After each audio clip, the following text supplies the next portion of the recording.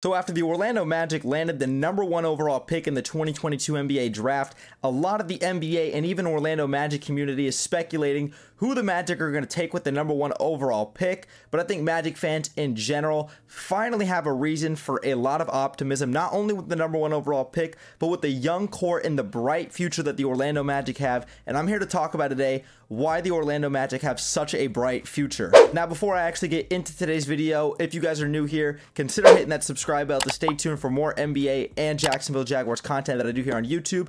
And if you guys could drop me a like, it takes 1 second and it helps me in the channel out tremendously.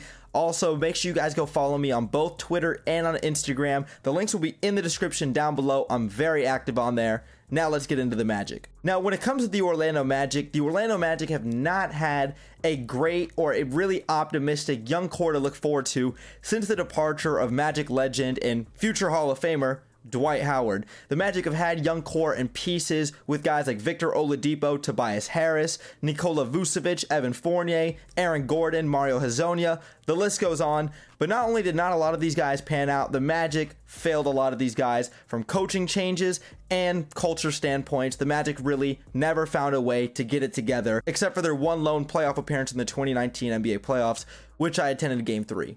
Loved that series. Was happy for the Magic. But let's actually get an overview at the Magic's roster as it's currently constructed, with head coach going into his second year, Jamal Mosley, and where the Magic stand right now, because this is a significantly different young core that actually has a lot of blue chip talent on this roster moving forward, and there's a lot more reason for optimism with this young core. So I'm going to go down the list from 1 through 5 and go with guys like Cole Anthony, Markelle Fultz, Jalen Suggs, RJ Hampton, Gary Harris, Terrence Ross, Franz Wagner, Brazdeikis, Chuma Okeke, Jonathan Isaac, Mo Wagner, Wendell Carter Jr., Mo Bamba, and Robin Lopez. Now, while the Magic did struggle significantly in 2021, you can't really blame them because this is such a young team alongside probably another really young team in the Oklahoma City Thunder. The Magic were horrible last season. They had some injuries, but also this is just still a very young team who had a first-year head coach in Jamal Mosley last season. The Magic not only finished 15th in the Eastern Conference in terms of seeding, the Magic were 28th in three-point percentage at 33.1%. They ranked number 29 in the NBA last season in points per game, 104.2. They were number 13 in rebounds per game because they do have some size for their young core and a lot of length with 52.6 rebounds per game, but they ranked dead last in the association in offensive efficiency last year. Not good. Now, while I could just point out 1 or 2 notable blue chip talent that the Magic have in their roster, it's everywhere you look and the potential that this Magic team has. But before I actually get into that, let me say this first and foremost. This is going to be the evaluation year for not only Jamal Mosley and Jeff, but for this entire Magic team moving forward. When you look at guys, especially in the backcourt, like Cole Anthony, Jalen Suggs, Markelle Fultz, RJ Hampton, this is going to be the evaluation. This is going to be the make it or break it year. Hey, are we going to choose to keep you on this roster and move forward building around you? Or are you going to be the lone one out, maybe the lone 2 out, and we're going to have to move on from you? That's what this season's going to be all about between that backcourt. When you look at a guy like Cole Anthony, who was probably the best Magic player last season, maybe alongside Franz Wagner and Wendell Carter Jr., Cole Anthony last season was 16 points per game, 5 assists, 5 rebounds, and was 34% from 3. Needs to raise that a bit, but he was probably the Magic's most consistent player most nights, I would have said. Then you look at a guy like Markelle Fultz, who returned back off his ACL injury on February 28th, 2022 versus the Indiana Pacers, my birthday, so that was the best birthday gift I could have possibly gotten for my 21st birthday.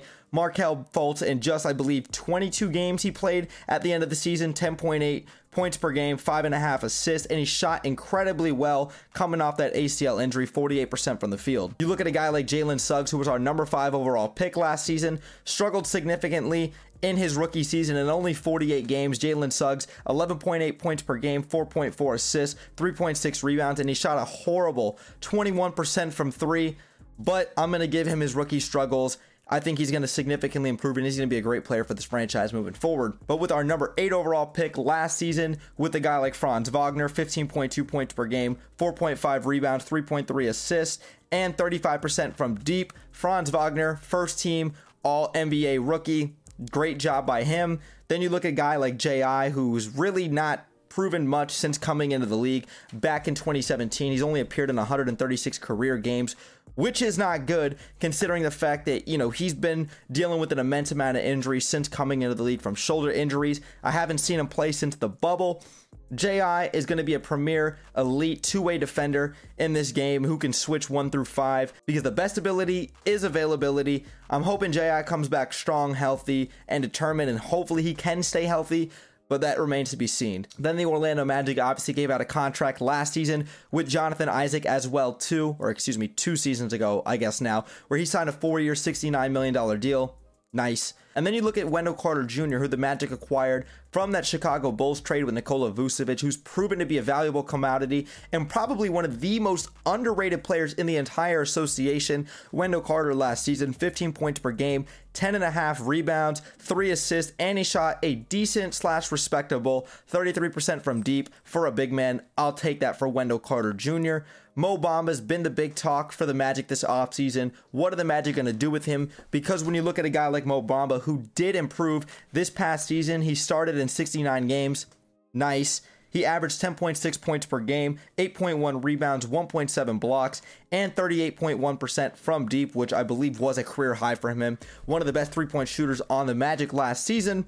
Mo Bamba, if the Magic want to extend an offer to him, $10.1 million, that's what the Magic are going to need to do for a qualifying offer in order to keep him because he is a restricted free agent. Realistically, I see the Magic in a sign and trade with him. The Magic not only have the number 1 overall pick, we have 2 second-round picks, I believe, as well. Then you look ahead to 2023, the Magic have a top 4 protected pick from the Chicago Bulls that we still acquired in that Chicago Bulls trade. Then 2025, we still have the Denver Nuggets first-round pick that we acquired from the Aaron Gordon trade. You look everywhere, there is a notable amount of blue chip talent on this Orlando Magic roster, and as I said earlier, and I'm going to say it again, this is the evaluation year, especially in the backcourt. What are the Magic going to do with Cole Anthony, Jalen Suggs, Markelle Fultz, and RJ Hampton in the backcourt? I realistically see 2 of these guys staying, and I see 2 of them being moved on after this season because this is going to be the evaluation year.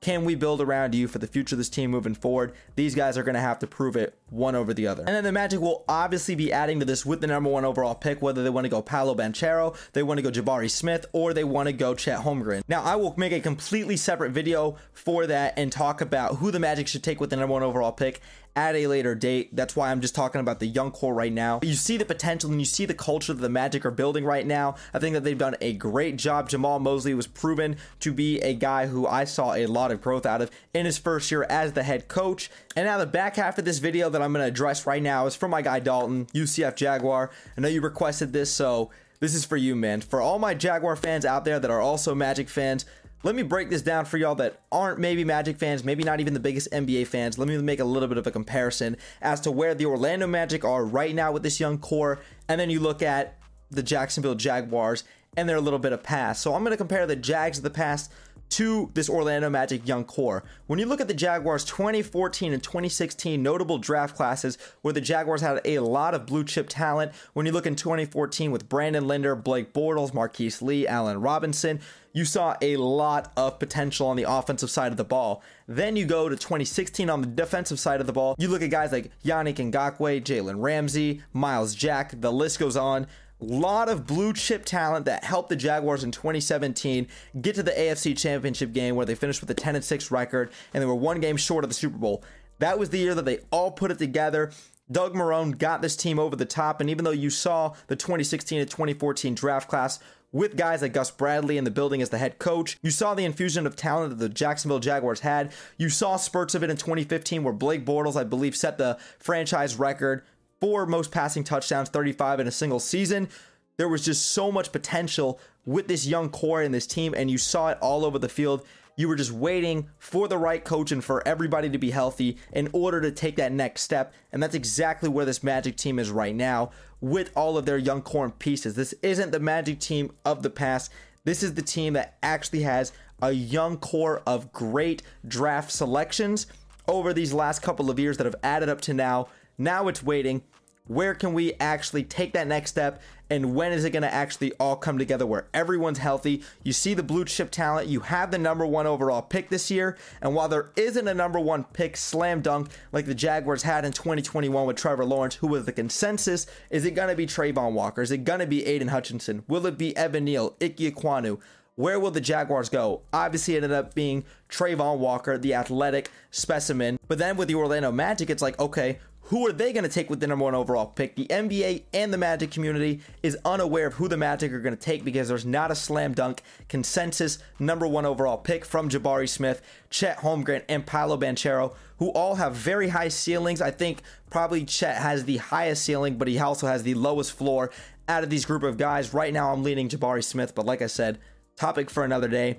There's a huge infusion of where the Magic could possibly go with the number 1 overall pick, and the core right now is stacked in terms of young core and developmental blue chip talent pieces. But NBA fans, Magic fans, I want to hear your guys' thoughts in the comments down below. I believe that the Orlando Magic have an insanely bright future, regardless of the bias of me being a Magic fan. I want to hear your thoughts in the comments down below. And like I said, if you guys are new here, consider hitting that subscribe bell to stay tuned for more NBA and Jacksonville Jaguars content that I do here on YouTube. And if you haven't already, make sure you guys drop me that like. It takes 1 second and helps me on the channel out tremendously. Make sure y'all go follow me on my socials on Instagram and Twitter. Like I said, I'm active and I'm on there every single day. The links will be in the description down below. But that's it for this video. Thank you guys so much for watching. Brett James, aka BJ. I'm out, y'all. Pure Magic, baby. Peace.